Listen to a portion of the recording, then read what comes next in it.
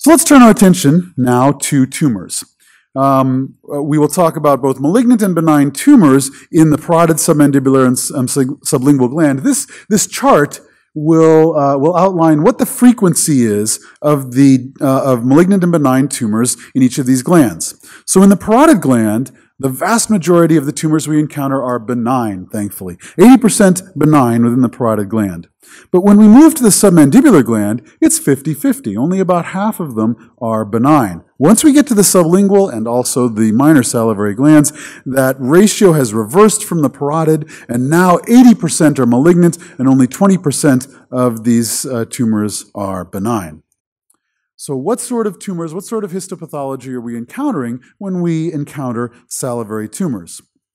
Well, in the benign category, there is a long list of tumors, but there are two that I think are really worth knowing the most about: pleomorphic adenomas and Warthin's tumors. That's why they're highlighted here. There are many others: adenomas, oncocytomas, oncocytic papillary cystadenomas, and the list goes on beyond what I have put here. But the two that are most important are pleomorphic adenoma and Warthin's tumors.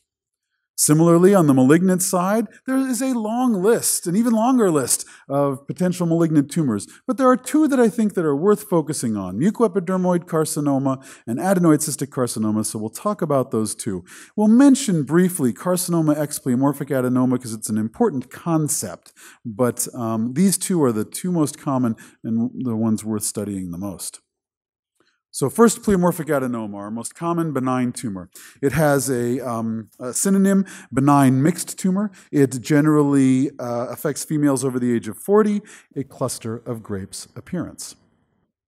Here is a standard appearance for a pleomorphic adenoma, well-defined, heterogeneous enhancement within the superficial lobe of the parotid. Here's a much larger tumor, and you might wonder, how do we know this is a pleomorphic adenoma? Well, it's difficult to be certain. This tumor is bright on T2, but not brighter than CSF, so it's not super bright, not that specific sign. But this gap right here, in between the mandible and the styloid process, the stylomandibular tunnel, this tumor is extending through the stylomandibular tunnel, and that is a good clue that you are dealing with a pleomorphic adenoma. It is a clue. It's not absolute, but it is a clue. Here's another example of a mass extending through that stylomandibular tunnel. Although most of the mass is in the deep lobe, it is extending through that stylomandibular tunnel. Now, this lesion is so bright on T2, it is in fact brighter than the CSF. This is almost certainly a pleomorphic adenoma because of its benign appearance, that extension through the tunnel, and in particular, that bright T2 signal. Here's what it looks like when it recurs.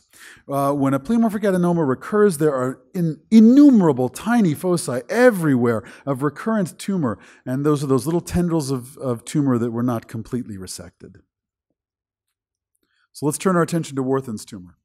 Warthin's tumor also has some synonyms: adenolymphoma, papillary cystadenoma lymphomatosum. Warthin's tumor is famous for being multifocal. We think of as it being multifocal. But in fact, only 15% of Warthin's tumors are multifocal. They may be bilateral, they may be multiple in the same gland, but only 15%.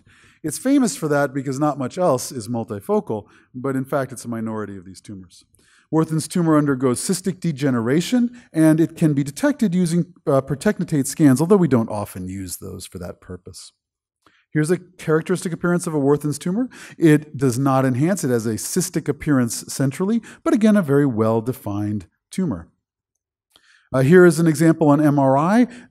Because these are cystic, they have a possibility of becoming superinfected, as in this case, you can see all the surrounding inflammation. Now, this is an example of a multifocal tumor. Again, it's a minority of cases that end up being multifocal, but this patient had multiple examples of Warthin's tumor within a single gland. On to the malignancies. Mucoepidermoid carcinoma is the most common malignancy to affect the parotid gland. Although adenoid cystic is more common in the smaller glands, the parotid gland most commonly mucoepidermoid carcinoma. It comes in two forms. There is a high-grade form and a low-grade form, and the prognosis of the tumor is related to that grade. It's 30% 5-year survival for a high-grade tumor, but 90% 5-year survival for a low-grade tumor. You can tell these apart radiologically by how infiltrative the tumor is. An infiltrative, aggressive-appearing tumor is a high-grade tumor, but a well-circumscribed tumor is a low-grade tumor. There is a high risk of metastatic disease from mucoepidermoid carcinoma, such that routinely a neck dissection will be performed even if there is no radiologic or clinical evidence of a metastatic disease. These can undergo cystic degeneration and calcification, although it is uncommon, and they characteristically have a low T1 signal and a variable T2 signal depending on the grade. The lower the T2 signal, the higher the grade of the tumor. So here's an example of a well-defined mucoepidermoid carcinoma, and this is likely to be a low-grade tumor. Here's another example on MRI, very well-defined, uniformly enhancing, a low-grade mucoepidermoid carcinoma. Here's an example of a very aggressive tumor with infiltrative disease all through the gland, deep lobe, superficial lobe. This is what a high-grade mucoepidermoid carcinoma characteristically looks like. Let's look at another histopathology, the adenoid cystic carcinoma. Adenoid cystic carcinoma is famous for its propensity to perineural invasion, and rightly so. It really has a strong propensity to that. Lymphoma is the other disease that tends to do that.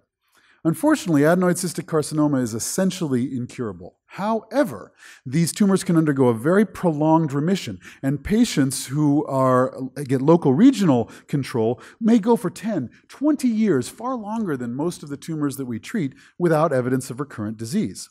When this disease does recur, it tends to be as distant lung metastases.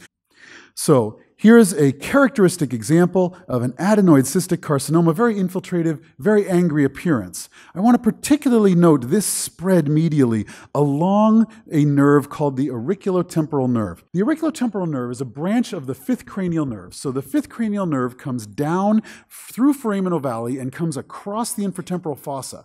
As it's doing that, V3 is headed towards the mandible. It gives off a very important branch, the auriculotemporal nerve. That branch comes laterally behind the mandible, behind the neck of the condyle, and then enters the parotid gland and feeds the skin overlying the parotid gland. Now, we like to think that perineural spread of tumor comes along the facial nerve. So we like to think of perineural spread as coming along the facial nerve. But an alternate way of perineural spread for an adenoid cystic carcinoma of the parotid gland is to instead come medially along the auriculotemporal nerve and then crawl up along V3 into Meckel's cave. So that is an alternate way for adenoid cystic carcinoma or other tumors of the parotid gland to reach the intracranial vault. And so here's an example of that perineural spread where we've gone from the auriculotemporal nerve into V3 up through foraminal valley, and there is even a nodular enhancement within Meckel's cave indicating spread of disease. I want to show another example of perineural spread from an adenoid cystic carcinoma, this time along V2 through foraminal valley. You can really see it along its length on these axial images. Another example of perineural spread, this time back more classically along the facial nerve. When you see tumor filling up the stylomastoid foramen like that, make sure you check along the course of the facial nerve to see if there's enhancement along that vertical segment or even further along for perineural spread of disease. Yet another example of perineural spread, this time along the branches of the third cranial nerve, coming through the superior orbital foramen and into the orbit. And here's an example of the classic appearance of cannonball metastases throughout the lung, a characteristic way for this tumor to recur, often after a long remission. So let's talk about masses that arise within the salivary glands but are not of salivary origin. Lipomas are very common, and they are an easy diagnosis to make once you recognize them as fat-containing. Hemangiomas are surprisingly common, venous malformations, hemangiomas, surprisingly common within the parotid gland. They are most easily identified by their brisk enhancement. If you can find phlebolyths, that's another great clue.